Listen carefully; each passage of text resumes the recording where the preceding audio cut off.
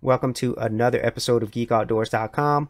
On this Davinci Resolve tutorial, I'm going to be showing you how you can have multiple resolutions and frame rates within the same project. Now, whenever you start up an untitled project, it's going to have a default resolution and frame rate.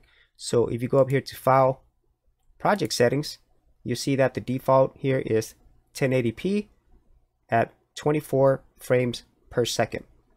Now, if you were to drag some clips down here, that could change depending upon the frame rates and resolutions that you have on your clips. So in this case, I have clips at multiple frame rates and resolution. So I think this one is at 30 frames per second. It's 29.970. This one is at 24. I have these two at 60 frames per second. So I'm going to go ahead and drag it down here.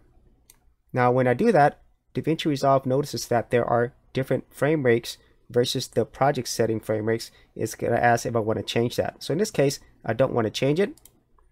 And so now if I go back to my project settings, you could actually go here. And then you'll notice 24 frames per second is now locked for this timeline frame rate. Whereas the resolution, you can still change that, but the frame rate is now locked. And so let's go ahead and cancel that. Now, if we were to go to edit this video, we'll go here. Let's just drag this down to our project timeline. And now if you go back to the media tab, you'll notice that there is now a timeline 1. So if you right click on your mouse, you go to your timeline settings, and you see that the resolution and frame rate matches what we had in our project settings, 1080p, 24 frames per second, and you can't change that. Okay, now if you go to custom settings, you can change the resolution, which is great.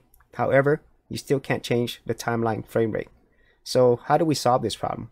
Well, you fix this by creating a new timeline with different resolutions or frame rates. For serious YouTubers, check out TubeBuddy, the premier tool news at GeekOutdoors.com.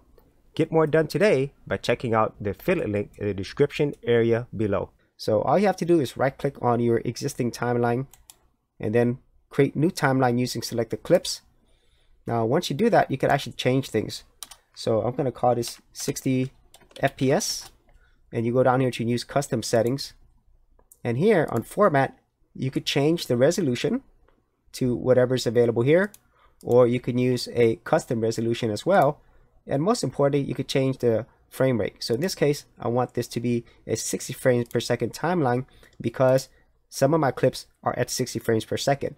So now that we have our new timeline at 60 frames per second, you could double click on this. And now we have our new 60 frames per second timeline. And I could bring in the clips that are at 60 frames per second. And that is a really great thing to have because in this case, you have a lot of flexibility. So for example, if your project that you created initially was only at 24 frames per second, it really saves you the headache of having to create a new project. And since you can create multiple timelines here, it's pretty much endless as to how many different settings you could set for the same project. And this just gives you so much power and flexibility. And I really enjoy the fact that Davinci Resolve allows you to do that all within the same project. So that is how you could actually create multiple timelines with different resolutions and frame rates all within the same project. So if you actually had any thoughts on this, or if there's any other things that you wanted to know on Davinci Resolve, be sure to leave that in the comments area below.